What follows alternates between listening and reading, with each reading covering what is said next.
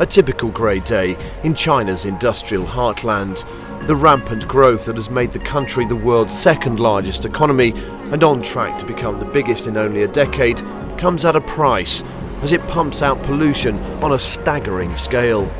It's unprecedented in the scale of what's needed. Of course, the alternative is too frightening to think about. What we need to be able to do is to look at the objectives of avoiding dangerous climate change and put in place the policies that fairly and adequately address the problem.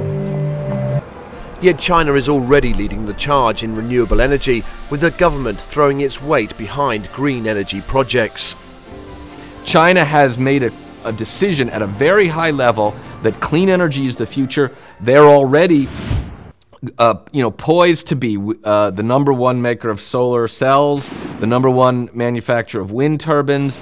They're already the #1 makers of solar hot water heaters, and they want to be the leader in electric cars and batteries. So yeah, the game is on, absolutely.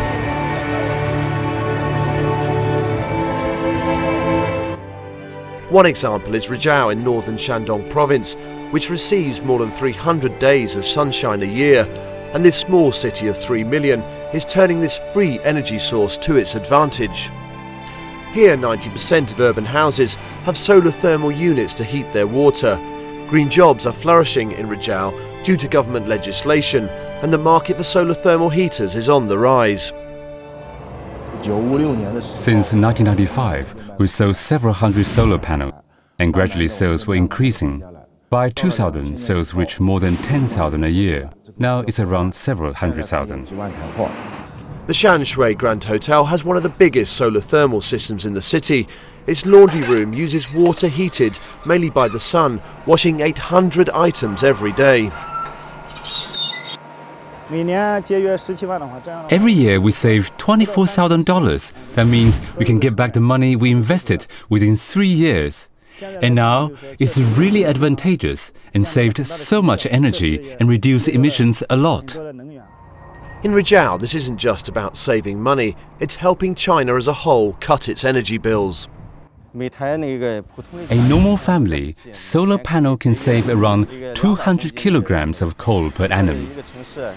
According to our rough estimate, the whole city can save roughly 25,000 tons of coal a year.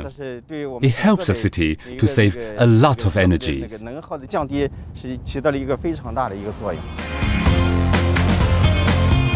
Nor is the city an isolated example.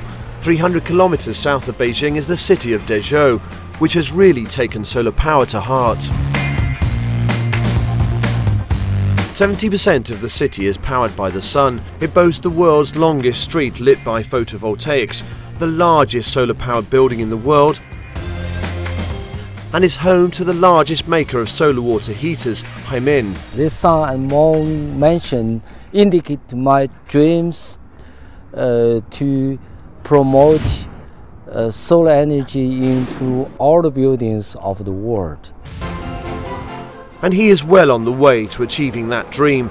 His firm employs 60,000 people and sells 300 million square meters of solar heaters every year. Costing less than $300, the heaters are springing up on the rooftops all over China.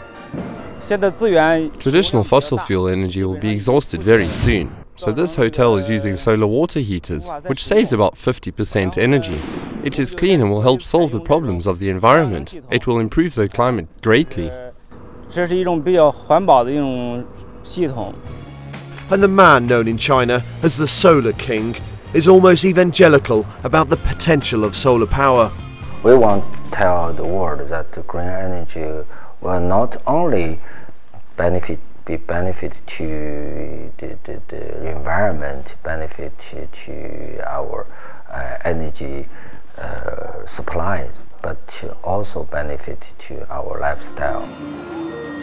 A lifestyle that is changing forever as the Chinese move in their millions from the country to the cities, grow richer and consume more, putting more pressure on an already resource-stretched planet. But China is making more impressive headway than many other countries, meaning it could become the world's first green superpower.